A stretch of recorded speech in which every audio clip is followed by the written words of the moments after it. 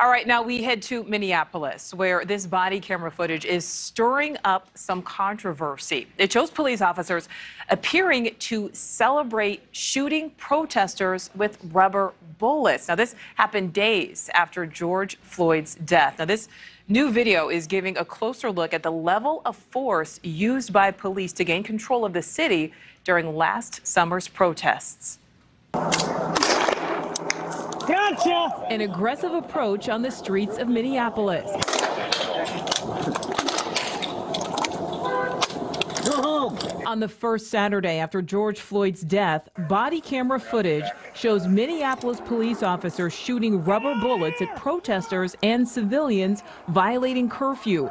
Those officers traveling through the city in an unmarked van. That video shown during a court case against Jaleel Stallings. Stallings acquitted after getting into a shootout with officers after arguing he fired in self-defense at that unmarked van.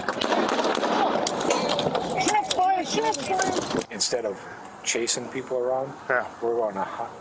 You guys are out hunting people now, and it's just a nice change of tempo. Officers can be heard saying they were hunting civilians. Floyd's murder sparked several protests across the country calling for police reform. Other police departments in cities experienced similar protests last summer and received criticism for the way their officers handled those protests.